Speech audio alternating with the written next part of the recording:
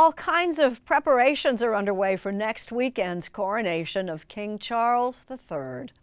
Seth Doane looks at one memorable way the people of Britain will ring in the big day. Rehearsals are underway. Pageantry requires perfection. State coaches are being readied, as are uniforms of every stripe, and there will be a fitting soundtrack. Ring for the King is a nationwide quest to have every bell in every church ringing for King Charles III on his coronation day. At Chalfont St. Giles Parish Church outside London, it means having a band of 8, each pulling a rope to ring a single massive bell, a form of ringing that dates back to the 1500s in the reign of Elizabeth I. I started when I was 15. Wow, that's a lot of practice. Here, bell tower captain John Davidge leads the way. What do you think of this Ring for the King effort? What do I think about it? It's a privilege. Absolutely. It's shining light on something you've been doing for 70 years.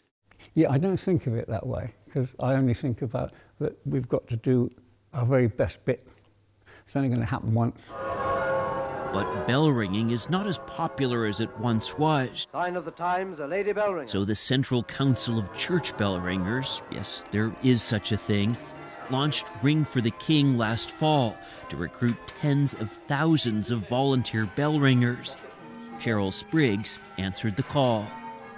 I've always loved the sound of church bells. It's a quintessential sound of the English countryside and the towns. And then they put out this appeal, and I literally just checked on the internet when the bell practice was, and I gave John a ring, and he asked me to come along. Gave him a ring? Yeah, of course, yeah.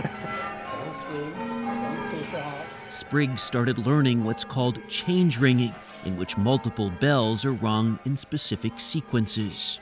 I thought they just played tunes, but you're playing mathematical permutations.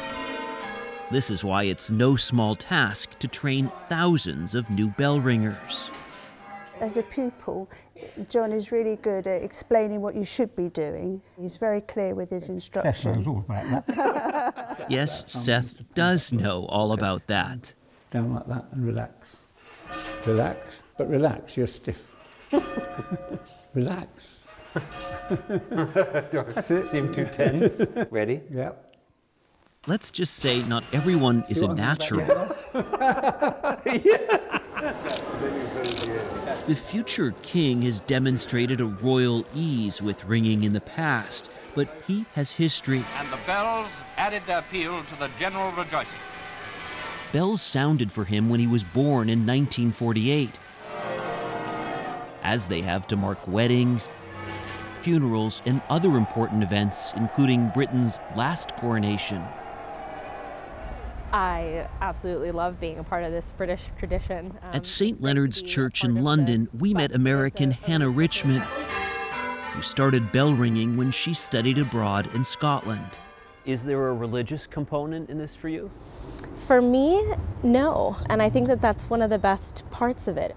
You can be Muslim, Jewish, Christian, agnostic, atheist, and come ring.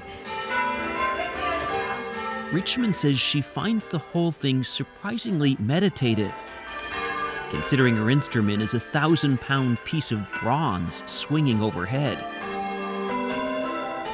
Ringing is a combination of looking at everybody around you, knowing the pattern, and also hearing, listening to the bells when they go, and knowing the tunes. There's more to it than you'd think. Yes, there's a lot going on in the minds of bell ringers. This coming Saturday, she'll also have the new king on her mind, proud to play a small role in history. It was a really great opportunity last summer to be able to ring for the Platinum Jubilee, and I also rang in honor of the Queen when she passed, and so now being able to ring for the next coronation, I guess I'm fitting in as many historical events in one visa as I possibly can.